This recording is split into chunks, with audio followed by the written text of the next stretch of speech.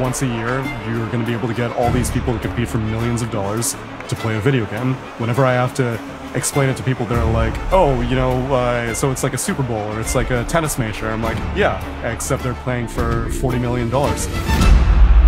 You need to basically sacrifice your life. I mean, you're talking 12 to 14, 18 hours a day playing this damned game. Insanity. That's what it takes. Ich hatte Selbstmord. I thought about suicide, but I didn't want it to end like this. So endet. This is what every pro player is dreaming of, is winning this Aegis.